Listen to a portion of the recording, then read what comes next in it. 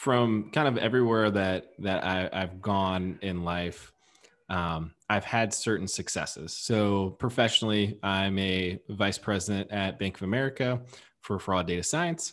And while I believe that would give me some fulfillment, whether that be in the professional realm or financial realm, because having a nice, cushy corporate banking job came with more money, it didn't really make me happy. I didn't find joy in it. And I was trying to pursue goals, trying to seek happiness in the future rather than coming from a place of abundance and being happy where I am today. So I think that's where uPOW comes from. It's about putting awareness on all those different areas of wellness because I was neglecting myself financially. I wasn't taking care of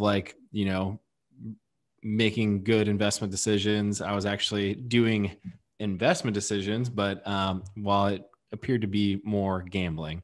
So I think that's where it gets tricky too, because you got to take care of yourself and you got to put awareness and be honest with yourself.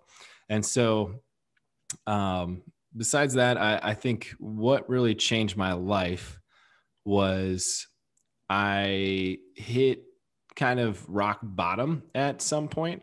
It was a trip to New Zealand with my family, and it was like the first time my family had like an argument where it was like me against them.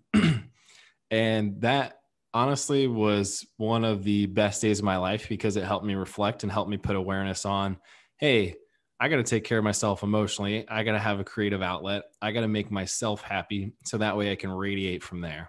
Mm. So I started seeing a psychiatrist and a coach.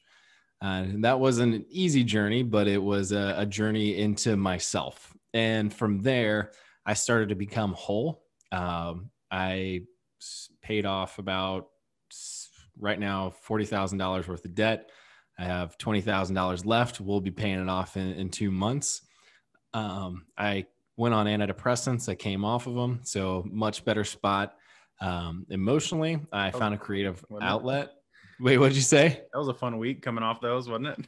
Oh yeah, exactly. Definitely a little hazy, a little fuzzy. So, I mean, we'll definitely take a deeper dive into all those areas, but really why I wanted to start this. And like, I think Shawn's a great person and somebody that is very outspoken, and somebody that, people can get behind and rally behind.